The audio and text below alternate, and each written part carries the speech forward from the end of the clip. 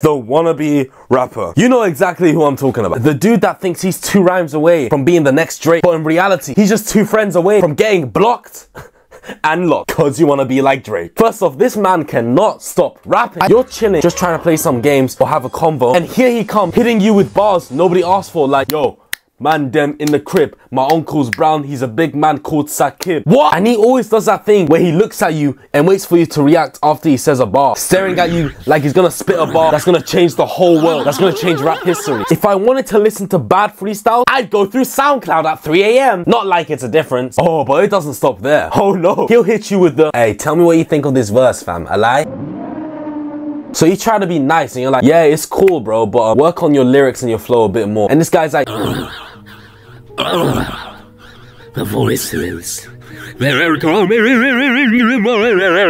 Are you dumb, fam? Bro, you man don't get this. Y'all just don't understand real music, bro. Yeah, we don't understand your music because it's bad, my guy. Oh no, but you can't really say that out loud, can you? Unless if you want to be the villain in this next bar. Fake friends doubted me. They clouted me. Alright, shut the fuck up. You're not Shakespeare. Nigga, Mozart can rap better than your dumbass. And then there's the best part. He wants to be a rapper so bad, but doesn't know what copyright is. He'll rap over any beat. Kanye, the SpongeBob theme, Trippie Redd, like he's immune to lawsuit. Yo, check out my new track. I used that new Ken Carson beat. You know what man's saying? Yeah, how about you take that balaclava off your face and get a fucking job?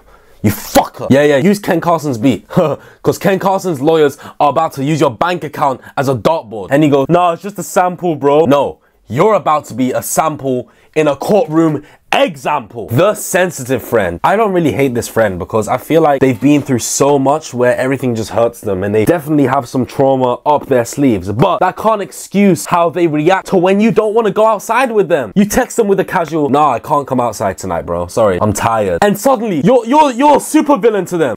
Hey, I just feel like, bro, if the first words are, I just feel like, you already know you're in for a guilt trip longer than a CVS receipt. And the message will be like this. Hey, I just feel like you've been so distant lately. It's making me question if you even value this friendship. I'm not trying to be rude, but maybe we weren't proper friends to begin with. Oh, fuck. I will eat your fucking ass. Consensually. Chill out. I'm not ghosting you. I'm just tired from living life out here. Hey, it's me, Goku. And God forbid you crack a joke. You could say something harmless like, yo, you're slow at this game. And they're suddenly holding a full-on intervention. Well, so that's how you see me? I didn't know you had these feelings. Nigga, it was a joke. Calm the fuck down. It was a god fucking joke. And when you can see they're upset, I could be like, hey, what's wrong, bro? And they could be like, nothing. I just feel like here's some genuine advice for you. Not everybody is trying to attack you. Not everybody is your enemy. You can trust some people, and some people are genuinely busy, like myself, okay? There are many times where I'm actually busy and the friend would just take it to heart. And it's like, dude, if I'm not busy, how can I do anything in life? Maybe you should try to do something in life instead of just crawling up my ass all the time. The Vapor.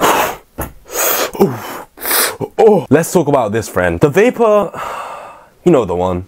He's chill, might even be the coolest guy in your friend group. But bro, his vape addiction is tragic. It's like watching someone you respect turn into a human fog machine. Like, this guy will show up to every link up, leaning back, acting like he's the coolest in the group, right? And you're thinking, yo, this nigga is so cool. But nah, you turn your head for 2 seconds and oh, fuck, this vape is so fucking good. Oh, he's blowing out a cloud big enough to make you think SZA's about to walk out singing. Oh, the fumes, I know. I'm telling you, if I see SZA react to this, we all know it's true. And they're always tired and always complaining and they're so lazy. Like, they could generally be chilling in bed for 5 hours every day doing nothing. And I could be honest and say, yo, why are you chilling? They could be like this, look, with their skinny ass legs. Like, hey man, I'm just chilling, you know what I'm saying, man. Some real nigga shit though, I'm chilling. Y'all niggas know what I'm saying, bro, but do your thing though, do your thing. Nigga, you're not doing any things.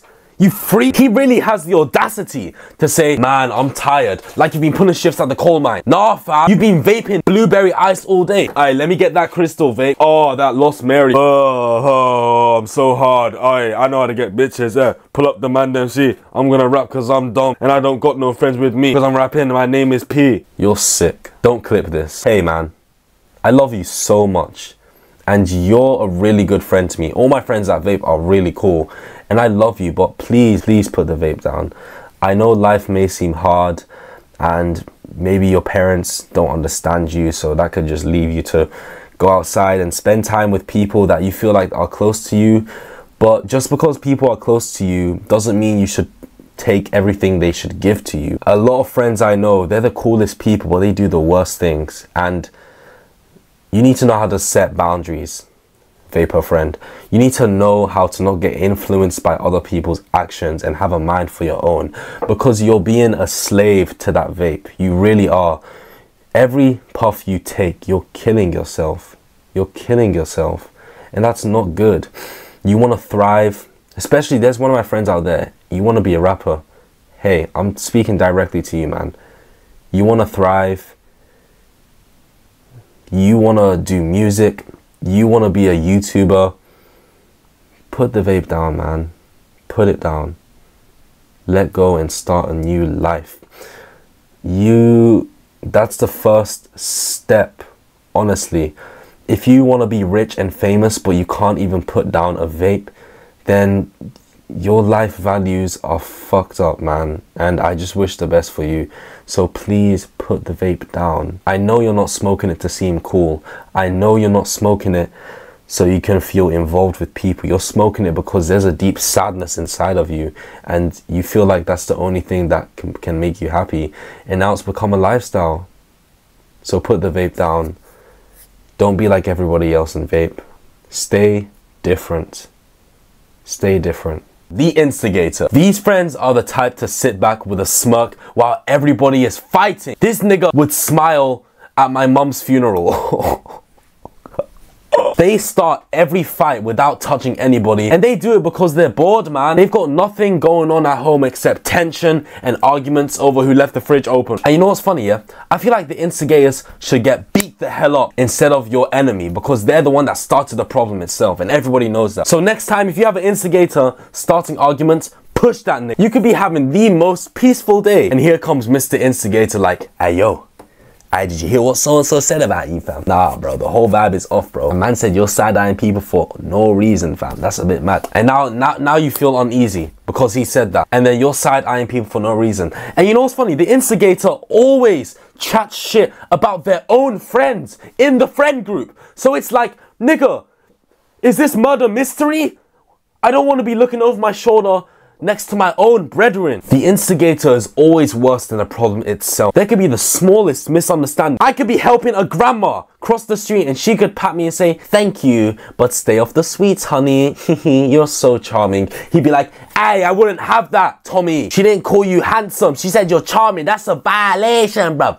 Man don't like that ching when I get that man ching. If I don't get that and he starts rapping like his fucking Smart Whip Galaxy Gas cocaine nigga does. Fucking monkey, man. Now everybody's on edge and this dude is in the corner acting like Blue Rye with the commentary, watching the drama unfold and adding side comments like, oh nah, that's wild. Bro, go home. Why are you here causing chaos for sport? Now this is a bonus round. This is the most toxic friend ever. This friend deserves to die. Die! We have the menace. Yo, this is a true story. So we're gonna call this guy Clayton. Me and Clayton used to be the best of friends until he did something fucking insane. Woo! So this nigga would go around getting random girls pregnant and blocking them on social media after. And then after that, nigga, he would show me them sending his ass money. And you know what's funny, bro? This nigga moved all the way to Romania and I never heard of him again. And I still don't know where he is.